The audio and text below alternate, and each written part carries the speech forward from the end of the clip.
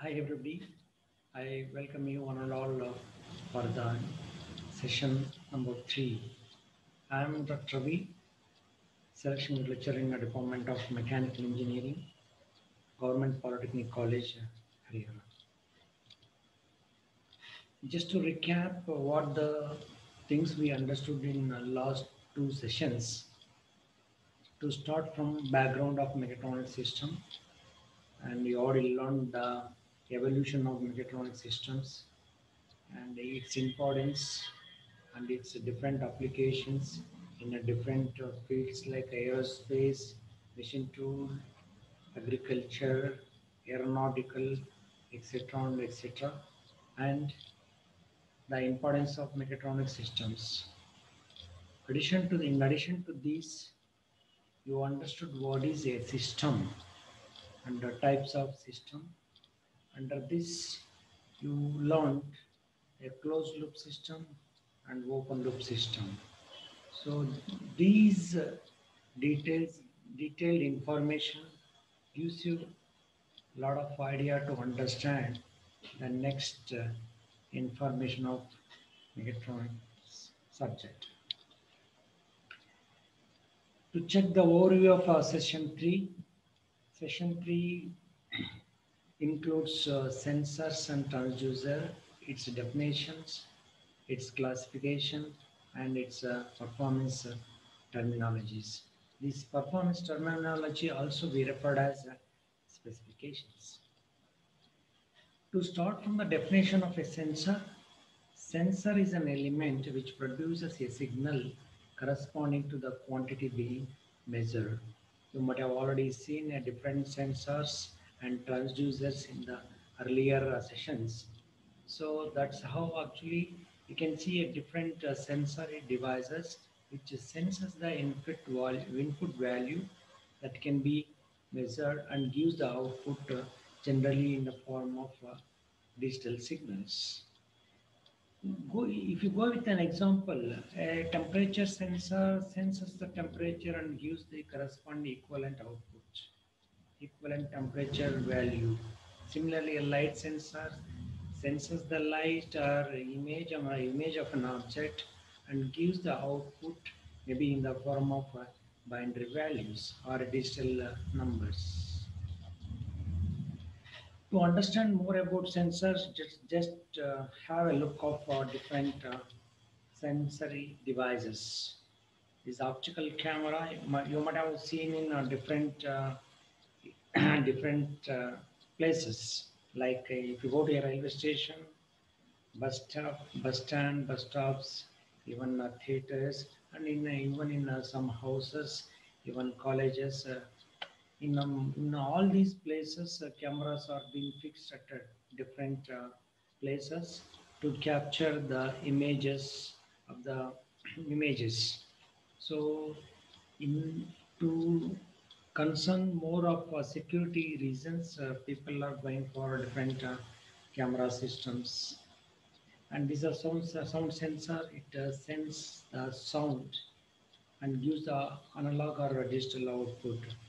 So similarly, a non-contact type or temperature sensor, it senses the temperature of an object and gives the output in the form of digits. Okay, this is how different sensory devices are being used. These devices senses either an image or a light or a sound or a temperature. So and gives the output generally in the form of digital signals. You check few more types of sensory devices like infrared sensor, thermistors, and we can check out that photo sensors, soil moisture detectors, rain sensors, and you can check out humidity sensors, and you can see metal detectors. Like this, number of sensors are being used to measure a different parameters or physical values. Come to the definition of a transducer. Transducer is also a sensor which produces a output, but by undergoing some physical changes. In the sensor type, it produces output signals either in a digital or analog type. In most of the occasion, it's a digital type. Whereas transducer, it gives the output by undergoing some physical changes. That means here you need to measure the physical changed dimensions. Suppose if a transducer measured some value, say 1 centimeter, after exposing to different physical parameters like a temperature or a force or some other parameter, it expands or contrasts. It loses its dimensions. If you measure that dimension, so that gives you an idea of change in its physical value. This value is going to be measured. From that they're able to judge what is the input value. That's how a transducer is a sensor which produces a output by undergoing some physical changes. Okay, that you can understand in detail in the examples. So there are two examples, good examples, which gives a clear idea of transducers, how exactly it loses its dimensions and gives and different parameters are going to be measured. One is a strain gauge used to measure a force or a torque or a load, etc., and it produces analog output subjected to some physical changes upon load acting on it. Okay, load or a force or a torque, etc., acting on it. Similarly, in another example, a bimetallic strip used in an iron box to control switch on and off when it exposed to heat.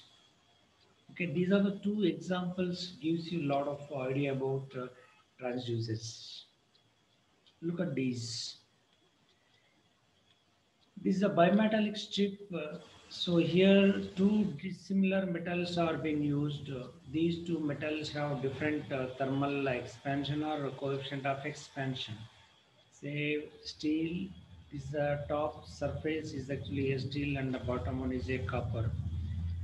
Copper have got a higher thermal coefficient compared to steel. Whenever this bimetallic strip exposed to heat, the copper or a brass starts expanding.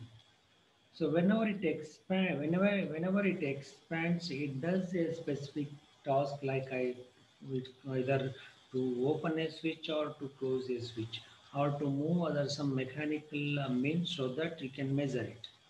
You look at this. So the steel which is been actually connected to this copper or a brass strip will try to push this back after removal of heat or so if a bimetallic strip is been taken out from that heating unit. Okay, this is how bimetallic strips have dissimilar metals have different thermal coefficients. So this principle is being used in different instruments like in look at this. This is the one where so this bimetallic strip whenever it is exposed to the heat it starts one of the metal is going to be expands. So by that time it operates a rack and pinion mechanism. A pointer connect to that rack and pinion mechanisms starts showing some reading. So this with these instruments, you can tabulate for what material, sorry, what temperature. So what is the value you are getting after tabulating that, so that you are able to measure the unknown temperature at any time. This is one good example where bimetal strips are being used to measure temperature or heat. So in another example, you see this actually looks like a switch. This switch is closed by this bimetallic strip. So whenever this bimetallic strip exposed to heat, it's one of the metal is going to be starts to expand that time. it delinks with the switch so that the switch may off. So whenever you remove that heat source, so the other metal adjoining to that the expanded strip will push back so that again it will be get contacted. That's how this is the mechanism that is being used in the iron box for auto on and off. These two examples gives you clear idea of how a sensor, or you can call it as a transducer, changes its physical dimension. By measuring its physical changes, you can able to judge what is the value of a particular what you call a parameter. These are all different thermal sensor which have been used in various applications, maybe in thermal plants, chemical plants, and even for what you call in casting boilers in process industries is to measure the steam temperature, boiler temperature, etc. and etc. There are a number of non-contact type of sensors also available in these days. These are all different pressure gauges. These are all again sensors which measures the or which senses the pressure and gives the output either in analog or digital forms. Look at another example for a transducer. Just now I explained about the strain gauge. A strain gauge, it's like a thin copper wire structure or a foil structure which it's been actually engraved on a glass plate, thin polymer plate. And the ends of these wires or foils are going to be connected to bits and bits or electrical circuits. So these wired structure acts like a resistance to the electrical circuit. Whenever these wires are going to be either contrasted or expands or changes its dimensions, correspondingly it gives you an idea of change in the resistance. Just by measuring the change in the resistance, there is a change in the voltage in the electrical circuit. That's how changes in the dimensions of these strain gauges gives you an idea of what is the input you wanted to measure, either a force or a load or a pressure or a torque or some other value. Look at this. Okay, this is the strain gauge which is being mounted on on a plate. Whenever this plate is exposed to external load, the strain gauge fixed on the surface will be get deformed. All these copper files are going to be connected to different electrical circuits so that it measures the dimension in a different the changes in the dimension in a different directions. So this electrical circuitry is been connected to some Wheatstone bits so that you can measure the changes in the voltages. Look at this one beautiful example. I think you might have seen a digital weighing machine. Top plate of the digital weighing machine have this kind of strain gauge.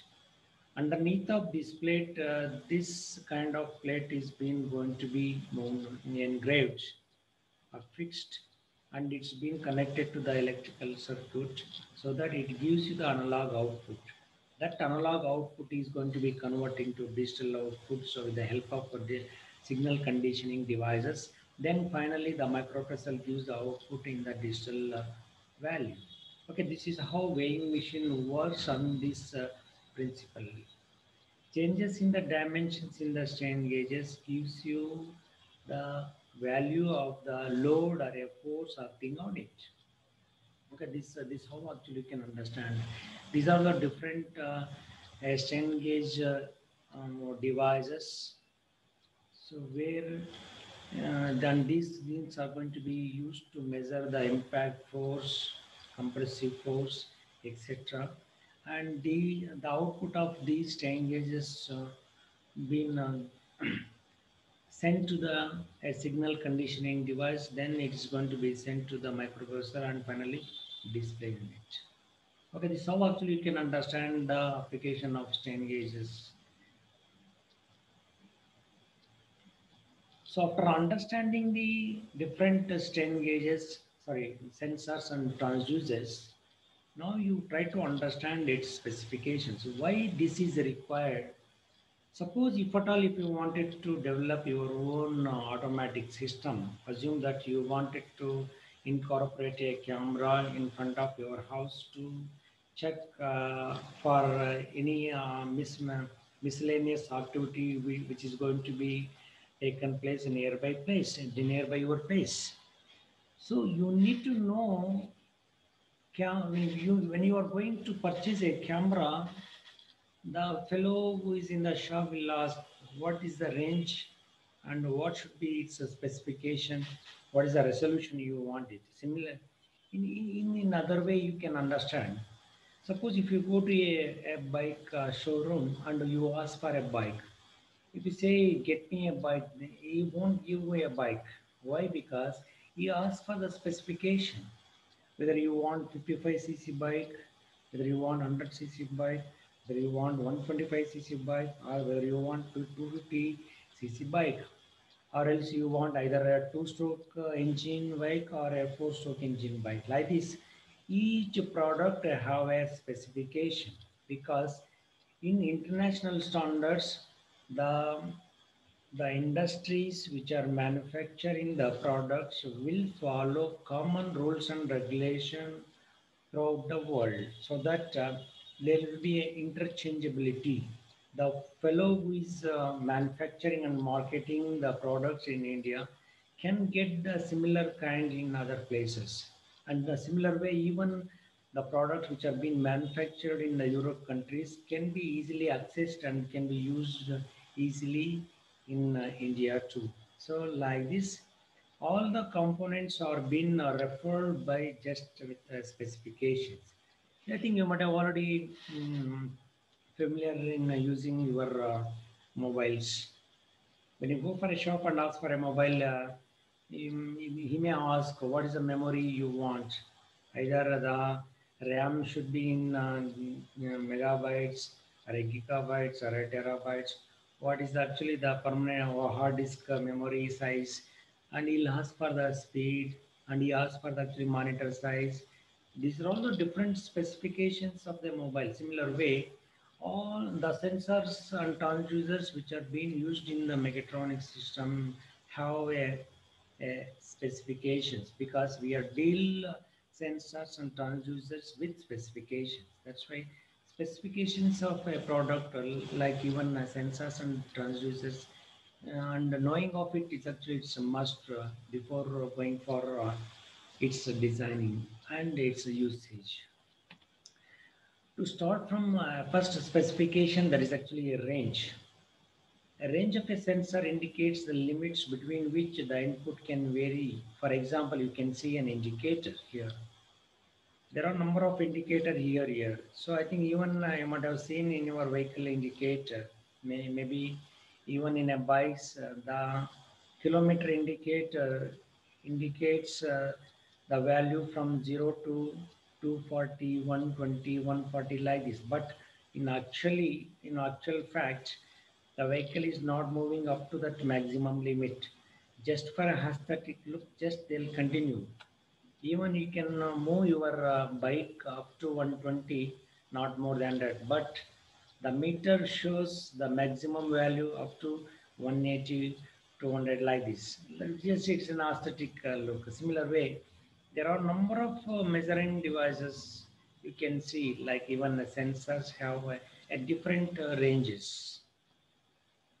You take an example of your linear scale, a small scale, that is it measures 0 to 15 centimeter. There is another scale, that is a foot scale, it measures the number from 0 to 30 centimeter. Like this, you'll have a different ranges.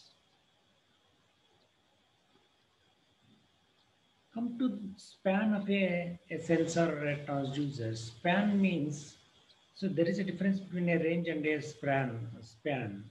In the range, you are counting the number from minimum to maximum. Whereas in case of a span, you are going with actually a specific value. That means a 25 centimeter span, a 50 centimeter span, like this. The span number may be vary from either it may start from 0 to 25, or it may start from 25 to 50, it may start from 50 to 100, like this. In all the cases, the minimum and maximum value is 25. Okay, this is actually we referred as a span. Look at these micrometers.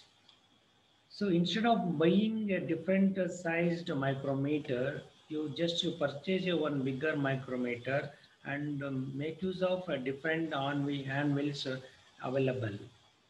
By using these anvils, you can do the similar kind of function which are been done by your small micrometers. These anvils gives you clear idea of span length. That's how in most of the industries, people are going for a bigger sized micrometer so that it's actually handy to measure a different size of a products. Come to understand, try to understand this specification that is here. I think we are already, it's a familiar word we used in different occasions. There is an error in the instruments. There is an error in that, they call that in the device, like this. What exactly that error? Error means actually it's you are comparing with the true value. Whatever the value you are getting, that you are comparing with the true value. Suppose if I give one standard master specimen to you and saying its value is 100. Suppose if you measure it, the same, the masterpiece, if you get 100, it's fine, then your instrument is correct. Suppose if it's showing a 101.2 like that, then there is an error in the instruments. So like this, so whenever you are comparing the measured value with the true value, so that you will get the difference value, that actually we call as an error. You look at this. Generally, people will check their what is called that weighs, so whether it is giving a correct value or not. You just go with a very simple example. Suppose if you purchase 1 kg of rice from the shop and you measure the same in your weighing machine at home, suppose the same rice weighs 1 kg even in your house, then there is no error. Suppose if it weighs 990 grams, then there is an error of 10 grams. Like this, you can see the error. Error is the difference between the result of the measurement and the true value of the quantity being measured.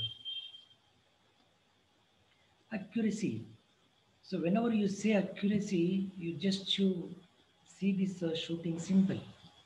See, whenever an arrow touches the circle at a center of the circle, then this is most 100% accurate, we'll call it as. Even a shooter shoots within this circle, yellow circle, even they give 10 marks. That means they measure that accuracy in percentage. That means if your accuracy is 1%, that means your arrow may be within this circle. Suppose if it accuracy is 2%, then your arrow may be covering the next circle, like this. Zero error means definitely it's a center of the circle. Like this, accuracy we are measured with what you call it, a specific references. That's where you can understand the accuracy defines the closeness of the argument between the actual measurement result and the true value of the measured. measured. So now try to understand the sensitivity of a sensor or a transducer. Sensitivity of a sensor is defined as the ratio of change in output value of a sensor to the per unit change in the input value that causes the output change. You look at this graph. Assume that you are measuring temperature of a furnace. So with respect to time interval, you are getting the graph like this. So the curvilinear structure gives you an idea of temperature measurements at different intervals. Since this is a non-linear curve, so we try to approximate with the help of a straight line.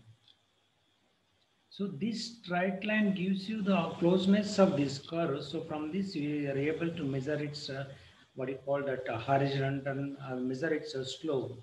Slope means it's actually delta x by, sorry, delta y by delta x. So this slope remains constant throughout its length. That's how actually we are measuring the sensitivity of the instruments by plotting the graph. Then we are adjusting the square line on this. Okay, so this gives you an idea of what is the sensitivity. When we are measuring the sensitivity, we are referring these curvilinear structures. Okay, this is where actually you can understand the sensitivity.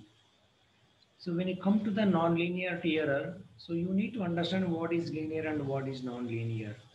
For any input value, if you are getting an output, if it is directly related, I think you might have already understood these things in your when you are studying the material characteristics, Young's modulus, that is actually called as Hooke's law.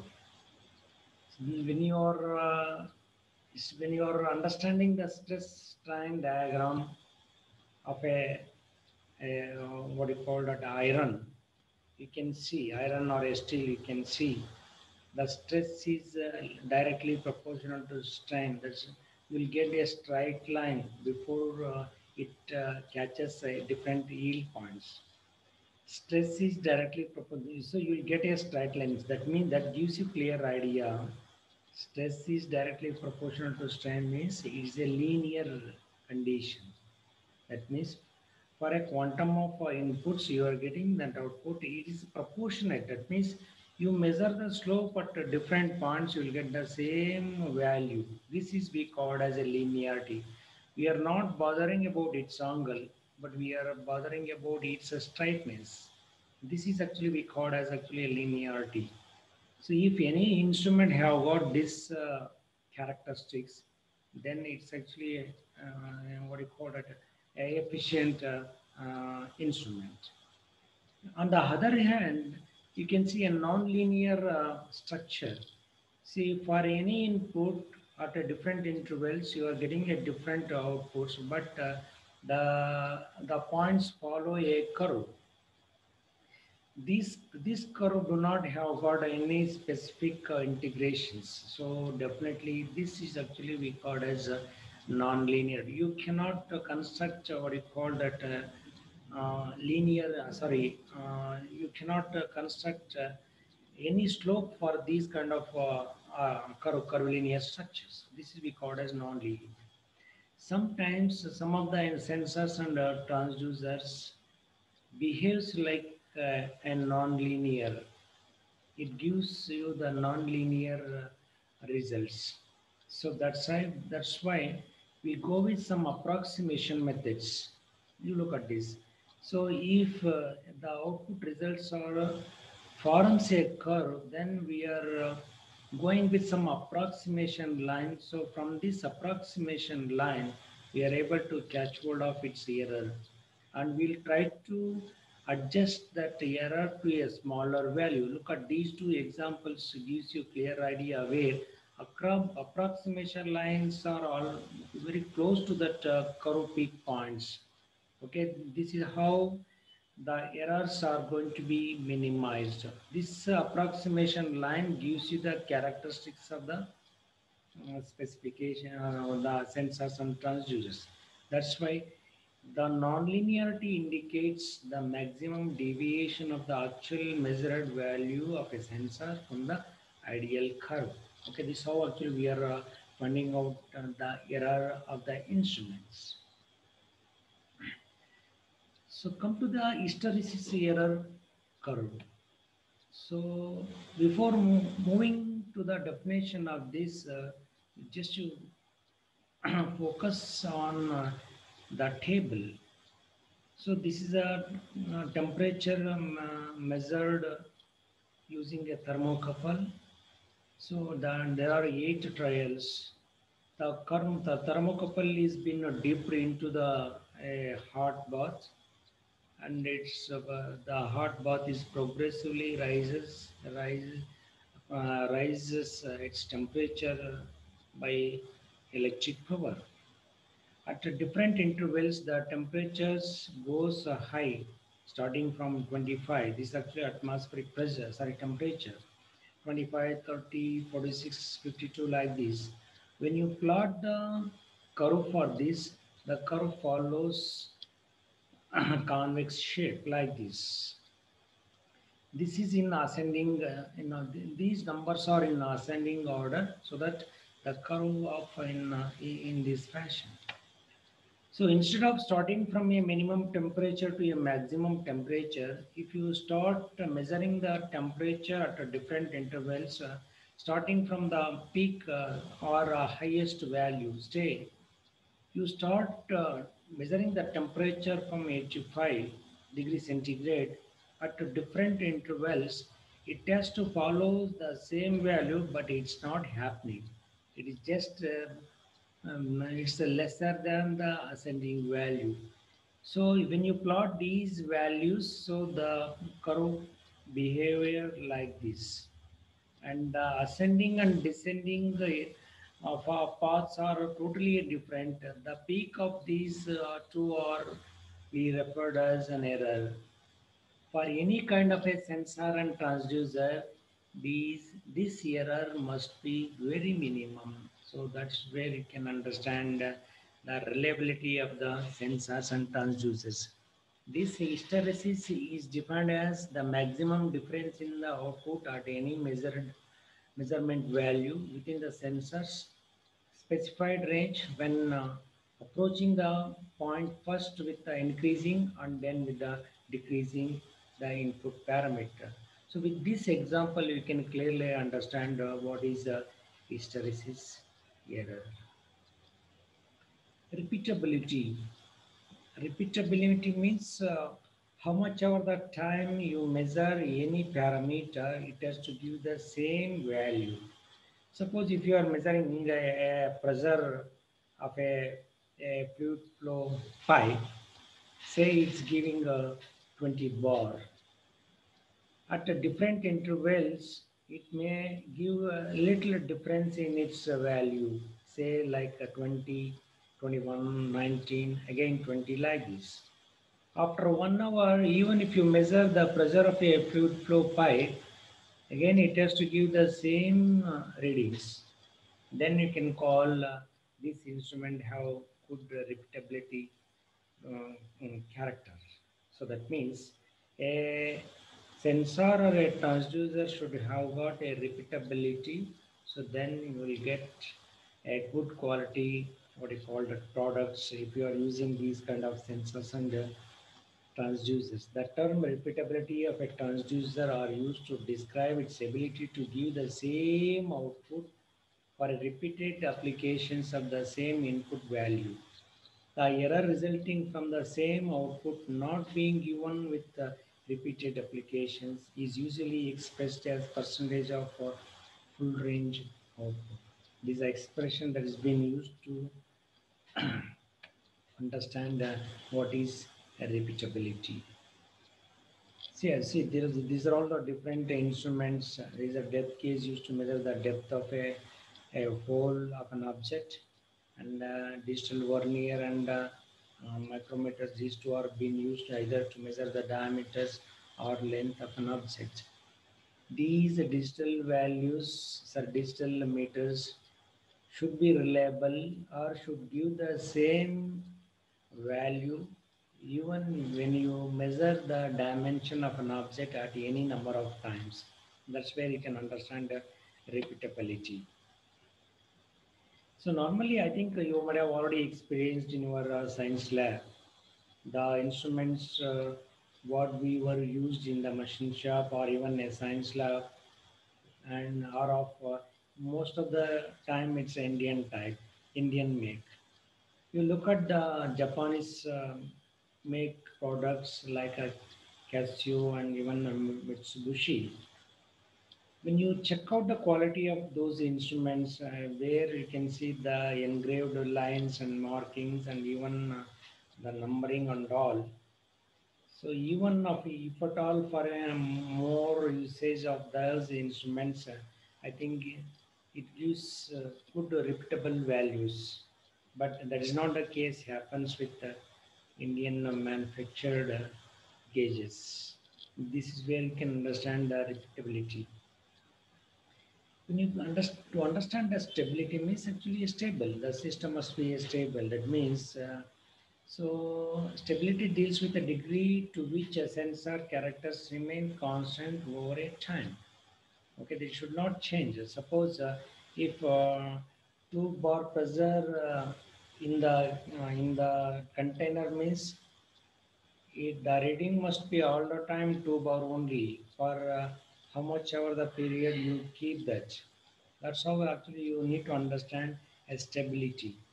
Okay, there should not be any variation in that measured device or sensory devices. Change in the stability means there is a drift. Drift means it's because of the component aging. Sometimes, so when you purchase a new sensor and transducers, they are good enough to give good results, maybe for 1 year, 2 years, or 3 years.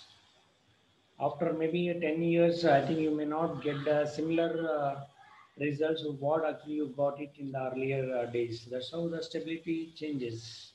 So this is the value we can call as a drift. So when you understand a dead time or a band, sorry, dead band or a time. See, sometimes I think you might have seen, especially with the thermometer, when you keep the or when you dip the thermometer inside the hot bath, you may not get the value immediately. It takes some time, then it starts showing the values or the digital values, or it starts showing a increase in the temperature, sorry, increase in the mercury level. It takes some time to show the output. Okay, the time period actually we called as actually a dead time. That means for a given input, you may not get the output immediately. So there is actually a, what you call that a dead period. That dead period afterwards, it starts sensing or it starts giving output. These are the things actually happens in especially in the burden to pressure gauges because so whenever you okay, connect this gauge into the fluid flow pipe, so inside the gauge there is a burden tube. So the burden tube it takes some time to expand to and come to the stable conditions. So after that it starts showing the results. That's why I think you would have seen in the most of the application, the indicator will never going to start from zero. It's actually takes some period. Then it's going to be starts showing readings. Okay, this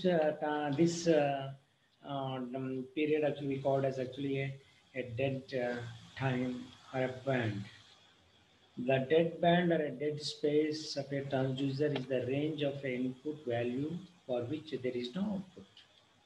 The dead band is the length of the time from the application of an input until the output begins to respond and change. So what happens, especially with the transducer, you take an example even in thermometer. In thermometer, the mercury in the thermometer has to expand. So the thermometer takes some time to absorb the heat and to expand. That period definitely you can call as a dead band. And to understand the resolution, I think these are one terminology we use everywhere. When you go to a TV showroom, you ask for the resolution of the TV. And when you're going for purchasing your mobile, you'll be asking for the resolution of the mobile screen. Then what is it resolution? Sometime I think you might have observed the screen clarities. If you take a Sony picture tube, you will have very good quality compared to other manufacturing. units. Why? Because the clarity is mainly based on that number of screen divisions. So those divisions we call as a pixels. For the limited area, if you have more number of pixels, then the clarity will be increased. So so here you take an example, especially in the encoders that actually you will be understanding in your future sessions. So you look at this example. This is a one encoder that is being used to measure the rotation of a shaft. So a disc is being connected to the end of the shaft. The disc has assumed that 360 slots. So whenever a shaft starts rotating, just if you keep counting the number of slots movement, then you will get an idea of what is the degree of movement of or rotation of the shaft. Suppose if your number count is one, then you understand the rotation of the shaft is 1 degree. If you count the slot number, say 4, then your rotation of the shaft is 4 degrees. Suppose these slots are being further divided like 3,600. Then you check instead of measuring 1 degree, you are measuring 1/10 of the degree. That's actually we call as a resolution. So when you have more resolution, so that the quantity being measured and its precision value also increases. So generally this is the word we use, especially least count in our measuring instruments. So you take an example of your linear scale. The least count of the scale is just a millimeter.